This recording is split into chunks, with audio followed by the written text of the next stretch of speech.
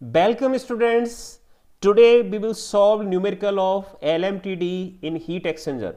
That is the part of heat and mass transfer, especially for the students of B.Tech. Okay, let us start. We are taking a numerical. The flow rates of hot and cold water. It means hot fluid is water as well as cold fluid is water. Streams running through a parallel flow heat exchanger. Heat exchanger is parallel flow. Are 0.3 kg per second. You can see the rates are given to us. The first one is 0.3 second, right? 0.3 second and 0.6 kg per second. So clearly this is mh dot. This is the heat flow rate of hot fluid and this is the heat flow rate of cold fluid, right? The inlet temperature on the hot and cold sides are, this is TH1. This is the inlet temperature of hot fluid and this is the inlet temperature of cold fluid respectively. The outlet temperature of hot water is, outlet temperature is given to us TH2. If the individual heat transfer coefficient on both the sides are H, HI and HO, both are given to us, that is 700 watt per meter square degree Celsius. Calculate the area of heat exchange. Okay, so what is given to us? I already told you we are having mass flow rate of hot fluid, that is 0.3 kg per second, mass flow rate of cold fluid, that is 0.6 kg per second, and inlet temperature of hot fluid, that was 80 degree Celsius, outlet temperature of hot fluid 50 degree Celsius, inlet temperature of cold fluid and outlet temperature of cold fluid is not given to us, right?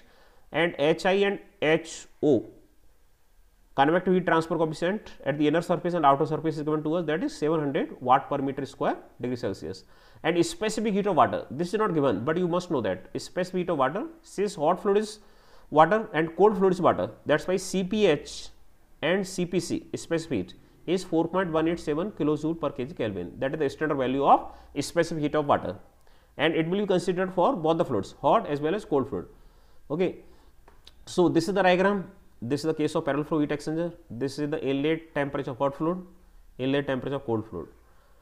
When fluid is moving in the heat exchanger, temperature of cold fluid is increasing and temperature of hot fluid is decreasing. You can see the final temperature of hot fluid is TH2 and final temperature of cold fluid is TC2.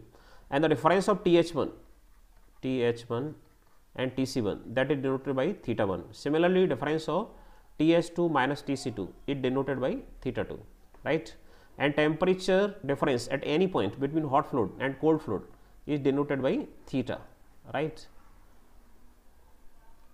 Now heat transfer rate, as we know, if we are considering hot fluid, why we have to consider hot fluid? Because both the temperature of hot fluid are given to us. So we are writing Q is equal to ms delta T. Somewhere you read in 9th class and 11th class. M means mass flow rate, S is specific heat, and delta T is change in temperature. So mass flow rate of hot fluid, we are having this specific heat of hot fluid, we are having the water is there, and inlet temperature of hot fluid is 80 degree Celsius and outlet temperature of hot fluid is 50 degree Celsius. So we have calculated heat transfer rate and that comes out to be 37.683 kilojoule per second, right? Since we were not having TC2, so that's why it was not easy for us to calculate it for the cold fluid initially. Now heat lost by the hot water, in ideal condition it is assumed that heat lost by the hot fluid is equal to heat gained by the cold fluid. So heat lost by the hot water will be equal to ms delta T of cold fluid, ms delta D. M is mass flow rate, S is specific heat, and TC2 minus TC1. With the help of this expression, we don't know TC2, we will be able to calculate the TC2. That is our interest. Okay, I wrote the value of the heat transfer which we have calculated from the hot fluid, MC, CPC, TC2 minus TC1. We know the heat flow rate of cold fluid, that is 0.6, and specific heat of cold fluid is 4.187. TC2 we don't know, and that is 25 TC1. So with the help of, by solving it, we are able to calculate the value of cold fluid at the outlet, and that comes out to be TC2 is 40 degrees Celsius, right? We have calculated the value of cold fluid at the outlet. Now we are having value of both the fluids at inlet and outlet, means temperature at inlet and outlet, cold fluid as well as hot fluid. Okay, now theta 1 is TH1 minus TC1, that is 80 minus 25, 55 degrees Celsius, and theta 2 is the difference of temperature of hot fluid and cold fluid at the outlet, and that is TH2 minus TC2, and that is 50 degree Celsius minus 40 degree Celsius, and that comes out to 10 degree Celsius, right? So we have calculated theta 1 and theta 2. Now we can calculate LMTD. So LMTD, as we have learned earlier, the value of LMTD is theta 2 minus theta 1 upon ln theta 2 upon theta 1, right. This is also denoted by theta m. So the value of theta 2 is 55, we wrote it here. Value of theta 1 is 10, we wrote it here. Again ln theta 2, 55 upon 10, 55 upon 10, and this value comes out to be 26.4. That is the value of LMTD. LMTD is 26.4 degrees Celsius, right. Now overall heat transfer coefficient, we are having convective heat transfer coefficient, and convective heat transfer coefficient of both the fluids is same, that is 700 watt per meter square degree Celsius. So we put the value of HI and HO.